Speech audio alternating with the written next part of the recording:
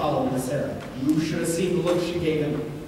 She gave him a look that would cool off a moose at mating time. Great, just so she don't take him to a van. A van? He couldn't take this dog. No Rochelle. Where's Nathan? The outside lining up the game. I suppose she's trying to see Adelaide again. She's mad at him again. That Miss Adelaide always taking his mind off honest work.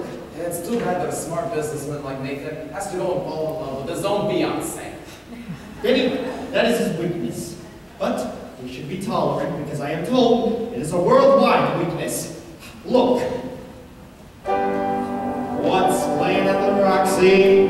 I'll tell you what's playing at the Roxy. Picture about a Minnesota man so in love with a Mississippi girl that he sacrifices